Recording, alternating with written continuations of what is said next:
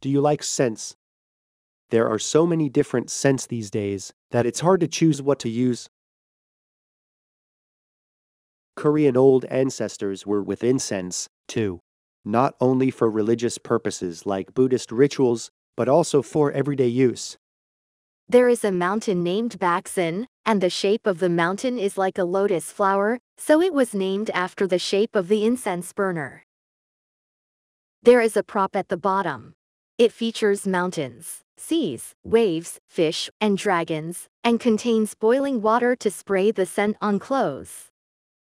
The scent of the long stick that we see now is called Xianhaion. Xianhaion does not appear until the late Ming dynasty of China. Previously, ashes were laid inside the incense burner, and hyeontin, a charcoal for burning incense, was placed on top of it with a stamp-shaped hyeonjin, or a bead-shaped hyeonkwon. The history of this incense goes up to BC, but in Korea, it is estimated that Buddhism was introduced during the Three Kingdoms period. When it comes to incense burners, which contain hyeontin and hyeonjin to burn incense, I guess many of the Korean cultural properties think of great gilt bronze incense burner of Baekje, because he's with us, with such an outstanding figure. It's also the best example that incense burners don't just have the functional aspect to burn incense. You can see that it also has an artistic side that decorates the space and takes care of the user's visual satisfaction. In order to make these decorative incense burners, animals were also used as materials. It increased its value by using ducks, lions, giraffes, and dragons. Celadon Incense Burner with lion-shaped lid, which we will be looking at today, is also a lion-decorated incense burner.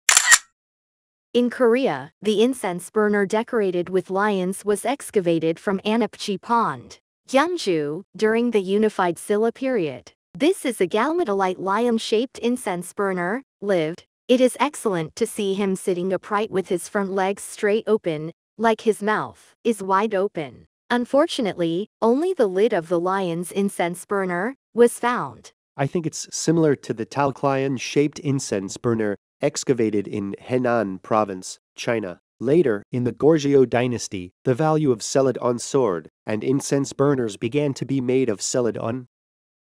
And that's why we have this brilliant guy-like Celadon incense burner with lion-shaped lid. The lower part of the body of the incense burner has 3 legs decorated with the face of the beast, and the body is engraved with cloud patterns. On the upper side, there's an edge, the jin, and on the upper side, there's also engraving of the clouds. On the side of the lip, flowering plant patterns are engraved, and on the step part of the upper surface, Uedo patterns are engraved.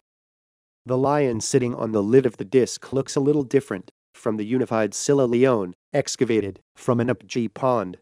The nose, which is lifted like a wild spear nose, seems to be expressed a little larger. And the eyes are expressed in underglaze iron.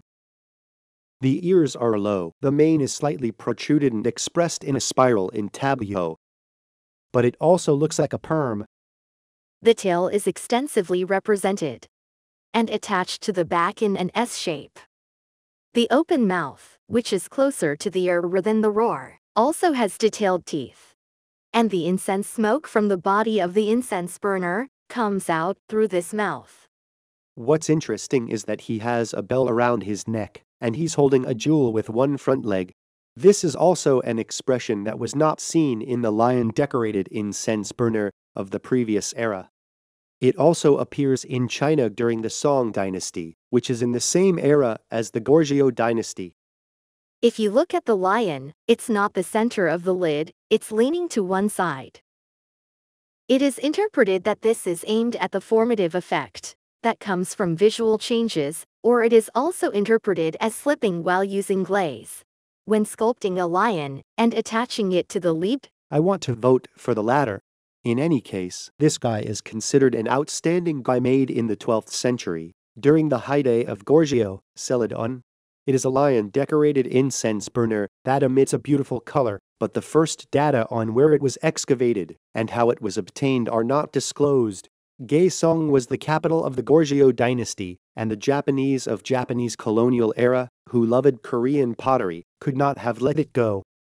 A Japanese scholar lamented, saying, "The mountain near Gaeseong looked like a beehive." During this period, a large amount of Goryeo Celadon came out into the world. Somehow, this guy, who was in the Gaeseong Museum during the Japanese occupation, was designated as treasure number 333 in 1939 in recognition of his value. The Korean War broke out shortly after the liberation in 1945, but the two Koreas were divided based on the 38th parallel. At that time, the major cultural assets of Gaeseong, which were located south of the 38th parallel, were led by Kim Jae-won, the first director of the National Museum, and left Gaeseong for refuge. The Celadon lion-shaped lead incense burner will also be safely transferred to the temporary capital government building in Busan. After the Korean War, he was moved to the National Museum of Korea in Jeongdong, Sudaemun-gu, Seoul, and was designated as National Treasure number 60 on December 20, 1962, and is now housed in the National Museum of Korea in Yongsan-gu. This guy who was hiding his dynamic past as much as his outstanding appearance. If you come to Korea, why don't you take your time to see the National Treasure Celadon Incense Burner with lion-shaped lead at the National Museum of Korea? If you liked the video, please subscribe and like it.